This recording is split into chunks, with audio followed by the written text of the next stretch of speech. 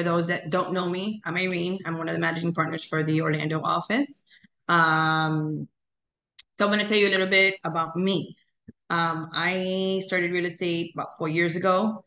Prior to this, I had a few Metro PCS stores. And the reason I got into real estate was the person that owned one of my one of my locations was at the property, the commercial property. They were selling it. So of course that was super important to me because I wasn't sure what the future of my store was and so forth. So I tried to find out how to acquire the property, which I learned commercial loans are definitely harder than personal loans just to buy a house. I had personal property before, but this was definitely a little bit more difficult. But he ends up being a wholesaler, investor, fix and flipper, um, and kind of like introduced a few things with that industry. And he was able to get me a loan for the property. So I was able to purchase that property with a loan. He introduced me with people that do private lending. Mind you, I still speak to all the people today. Great guy, and then I decided to get my real estate license. So, and here we are today. But with that being said, investment always called my attention. There's just so much out there that us as agents have access to. And I think it's a lucrative industry where you could probably make good money doing this. I know you can make good money doing this actually. So yeah, so basically what I wanted to just kind of touch base with you guys. Um, let's see.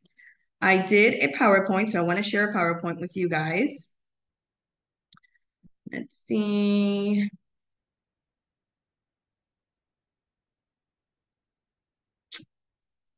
I'm going to share the screen here.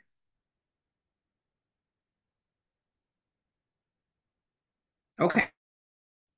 So a few things.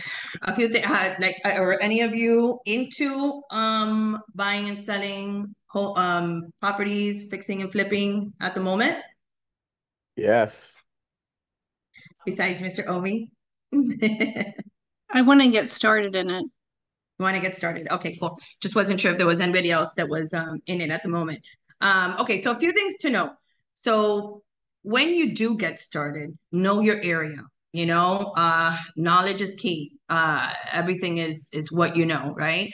Know your area. Know everything about your area. Maybe in your area, depending where you live or a specific area you're trying to target.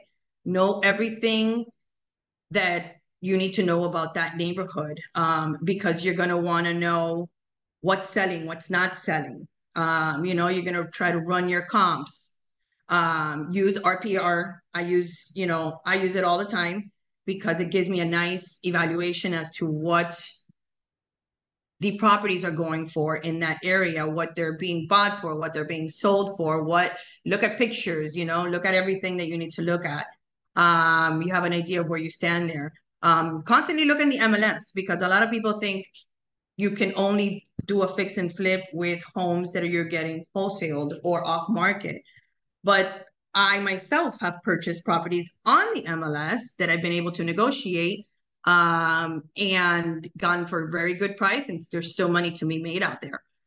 So if you want to target a specific area, I definitely think that you should set yourself up for constant emails in that area, price ranges, so you know what's going on in that neighborhood. And the minute something comes on, that you see that's under $100,000, the houses normally are 600, and you see something come up for 500, jump on it, check it out, see what's going on with it. Because if it's selling for 500, 100 under, it's a pretty good chance you can negotiate under that 500. So sign up for the emails.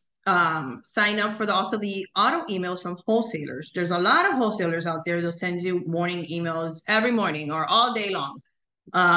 They'll send you everything they have: West Palm Beach, upstate Florida, Central Florida, down south, they're wholesalers. So they're trying to get, but you need to act fast when it comes to those things, you know? So if let's say you've been farming a specific area and you say, oh my God, I know that area. I know the houses there are going for 800. They're selling this house for 500, there's $300,000 difference there, you want to jump on something like that and get the most information.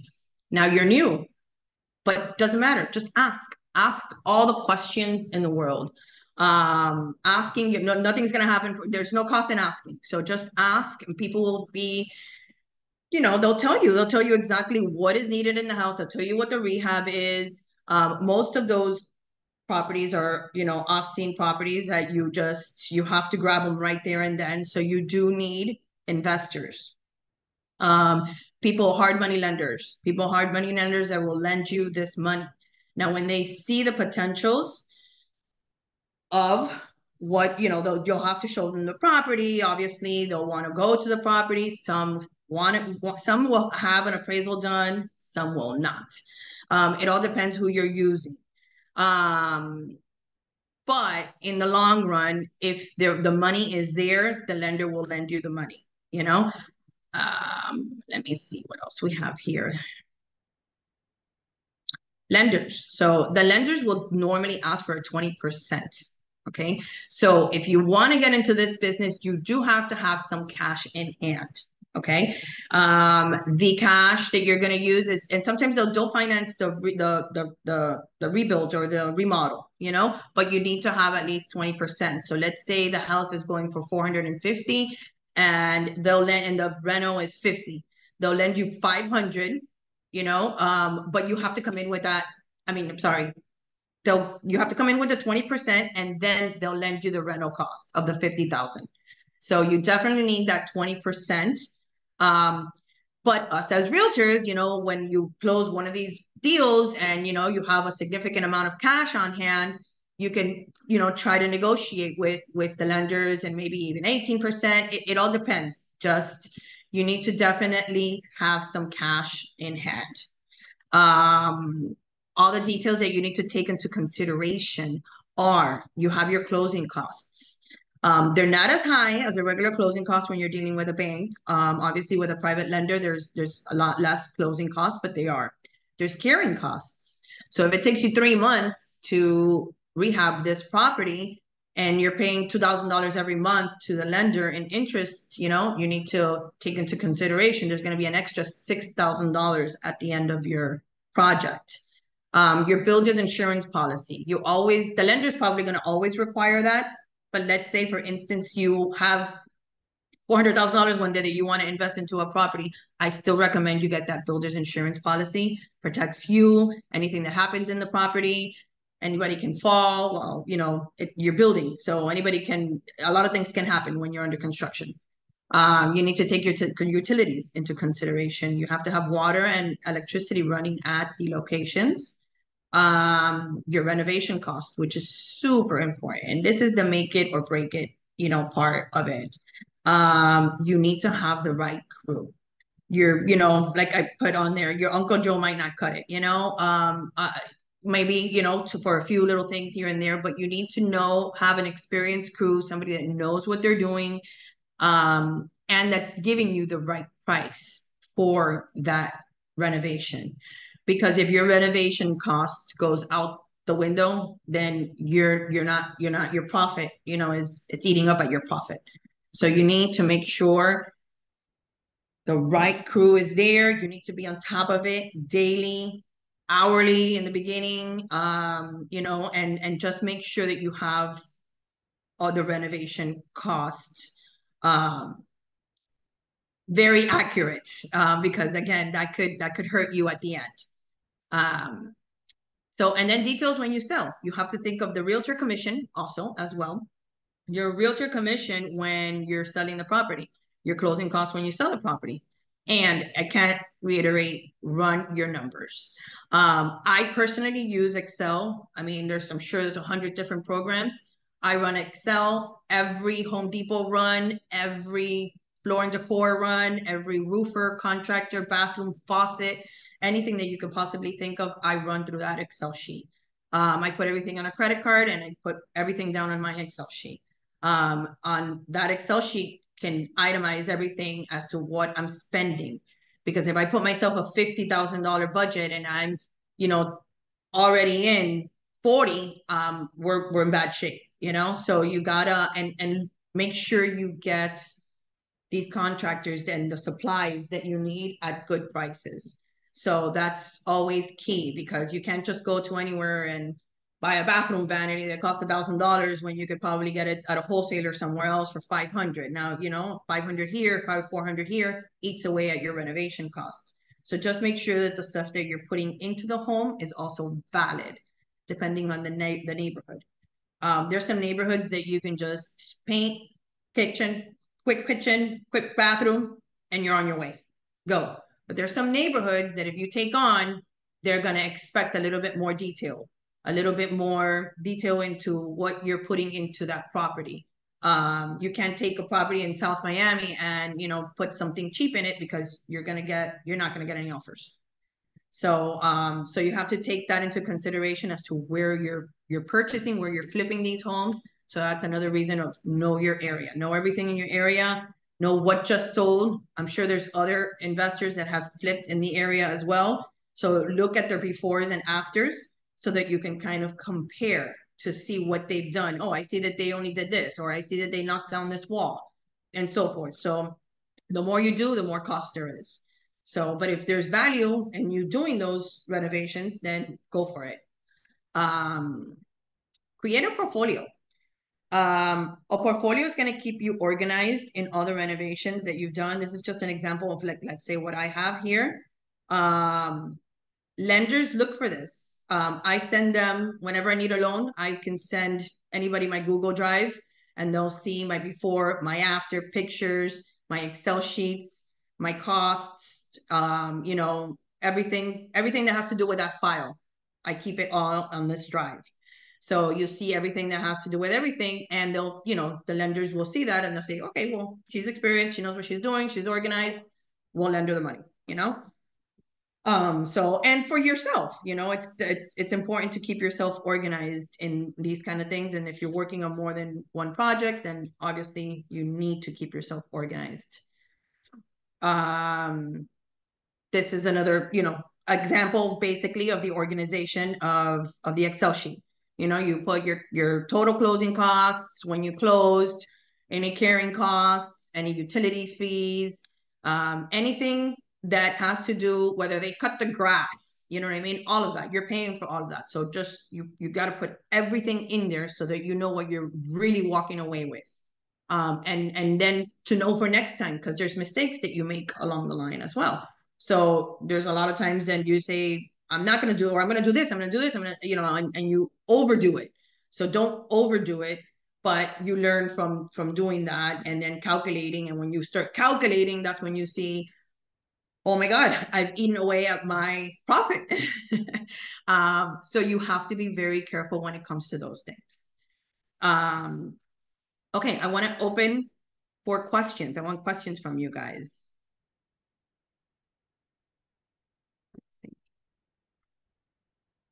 Let me exit this now. There. Any questions? Great presentation, Irene. Great stuff. Everything you went over, you made it very simple. Because I know, like, being in the business as well too, like everything you talked about was actually like key and key stuff to keep in mind. So Right. thank you. It was you made it very organized, like how you said. That was really easy. I think organization is the key to doing it, and you know, you go learning as you go doing this. You know, you go learning and you kind of just figure it out as you go. Just like when you become a realtor, there's no real book. It's you learning through experience. So as you move forward, and every one transaction is not the same. So, you know, I can't say this is the golden ticket and this is the secret. It's a learning experience, and you just have to go through it in order to do it. But here at Lifestyle, we do have a lot of leaders that do investment and fix and flips and so forth. So you guys have the tools to ask these questions. You guys, Leo is a flipper, Omi's doing this as well. Sherry is great at doing it as well. I'm also available if you ever want to text me or call me with any questions. We can introduce you to lenders. So you have the tools, just gotta, put it together and make sure that this is something that you want to do. It is exhausting sometimes. It's frustrating if you have a construction crew that's doesn't show up and you have a timeline and you have another mortgage payment that you have to make. So it could be frustrating. It's not all glamorous. It's just, there's a lot to it. Um, and again, I'm here for a one-on-one if you ever want to go more in depth to it, and or you have any questions. I have a question. Yes. If I currently don't have like funds to get started, is there a way to get started through investors? There's some investors that might lend you the whole amount, and maybe a small down payment, which is called, instead of a hard money loan, they're soft money loans. And it's not the same as a regular loan, regular personal home loan. There is a company that I work with that might be able to help you out with that. If you like, you can text me and I can send you the information. But yeah, there are some lenders that will do that. Now they'll go based on your credit because now they don't have anything to go for, so it'll definitely have to be with probably some kind of outstanding credit. Okay, thank you. You're welcome. I mean, you have a question in the chat. I'll read it for you. It says, how would you know which property is the one? Is there something specifically you're looking for? And do you also recommend a specific commercial lender? So commercial lender, those are hard. I do have a few that I work with. The commercial lending that I got was actually through a hard money loan. And then we ended up getting, a regular, regular loan. So I can send you the conventional lender. And as far as the property is concerned, how do you know the right property? That's what I mean by know the area. I have an area, it's called Darlington Manor. I know the houses there go over $1 million.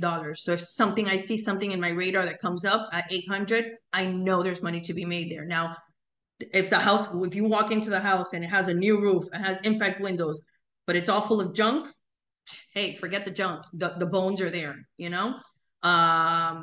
Try to get an inspection too. You can always ask for inspections. And if you're getting them off of the MLS, you definitely go the same route as you do as a regular purchase. And you're collecting commission because they're normally paying commission on that. So as far as picking the right house, you have to do your homework. You definitely have to do your homework and just make sure that it's the right choice. If sometimes they'll let you bring in the contractor if you have somebody, that can come in and take a look at the property, give you an estimate of repairs. You got another question. What is your phone number in order to ask you the hard money info? Yes. Let me 78 or I can't even remember. Sorry guys, I don't use Zoom a lot. Let me see. Here we are.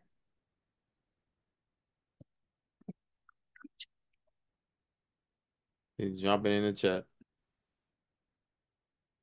There. Text me your information and then I'll go ahead and give you a quick call and we can talk about it. But yeah, I mean, if you guys, like I said, we have lenders. I currently just started using Leo's lender. I just used him for a loan. So, there's definitely, you want to always ask questions, meet people, learn. You don't want to burn any bridges. This industry, everybody knows everybody. So you want to make sure that everybody is happy with everything and keep good relations with everyone. I have a question. Thank you for the presentation. What does it take to be an owner developer? An owner of what? Developer. Like Developer? if you wanna invest like building homes or other properties. That's a tough question. I do not work with or as a developer, so I wouldn't know, but that would definitely, I know, would take a lot of money. You need contractors, you need engineering, you need property. I mean, that's big time right there as far as developing is concerned. that's a little more complicated than just a fix and flip. But if you want to start somewhere, let's say that you may not start as a big a big owner developer, but how can you start investing in the business? What is the best way to start? Like buying triplex, duplex, Yeah, or I would say buying investment properties, buying investment properties. And in the long run, if you always want to develop on that property, that commercial property that I purchased, by the way, in Broward, it's a rundown building, super rundown. And I sold the Metro PCS store to somebody else. So they're still running the store there. I just collect rent from them. But eventually I would like to develop on it, like apartment buildings. Apartment buildings just came into the neighborhood. So I would have to contact the contractor and kind of get involved in that and just learn that whole aspect of doing that. But as long as you're acquiring and you have properties as far as duplex, triplex, I mean, sometimes you can get those that are run down and you can just do a few minor repairs and rent those out. And that's equity, and it's paying itself, and equity that you're gaining on that property. So if you can get your hands on something like that and then develop on that property later, that's key right there. Getting the property for a good price, the actual piece of land, and then developing after. Thank you. I hope that answered your question. Yes, thank you.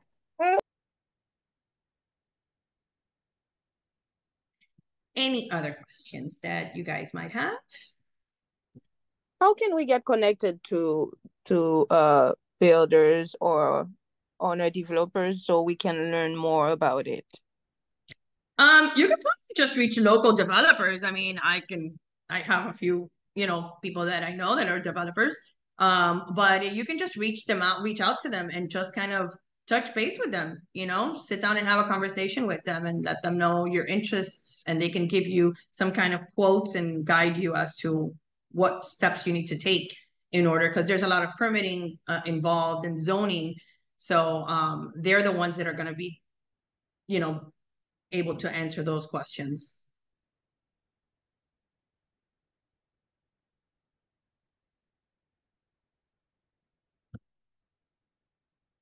Yeah, I mean, I tried to contact some developers here in Orlando, but so far I haven't had any answers from them. No? So, if you can like provide some real contact number or Yeah, send me a email. text. Send me a text message. I put my phone number on there. Send me a text message. What is your name? Mary Judy. Mary. Okay. Send me a text message, and I mean, I'll send you who I know. Okay.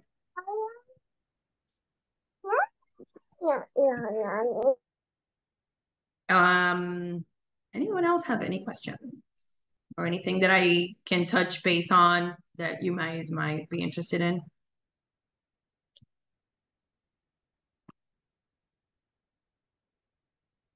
No?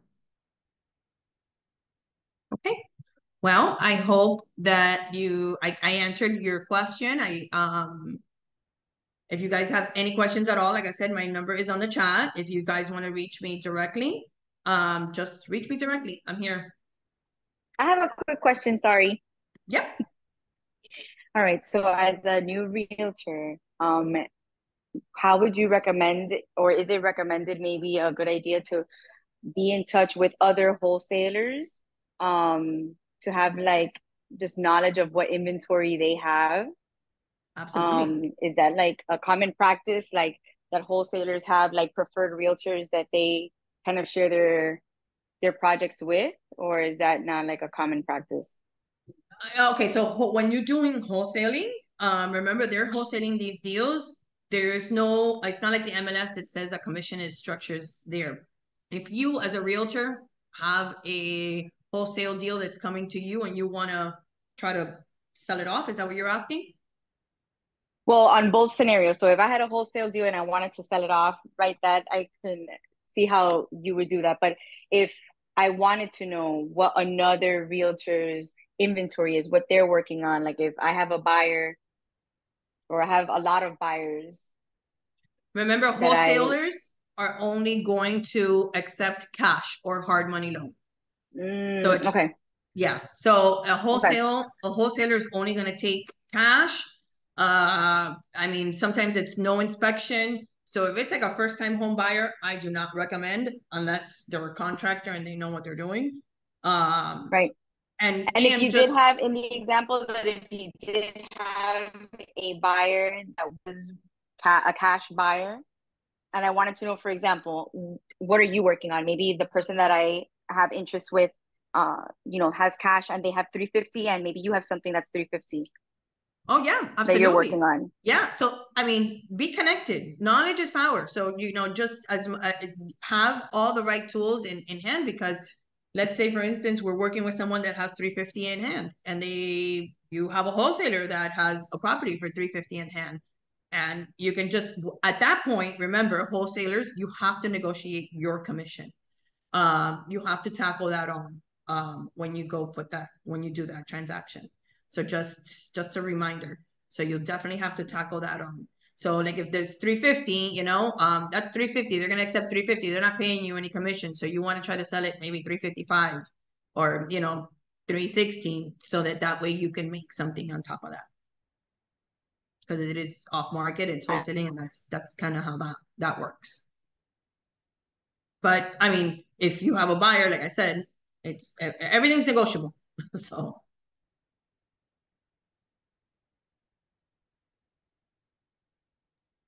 Thank you. you're welcome. All right, guys. Well, I hope you have a great afternoon. And like I said, if you have any questions at all or anything, just shoot me a text and I'll be sure to get back to you.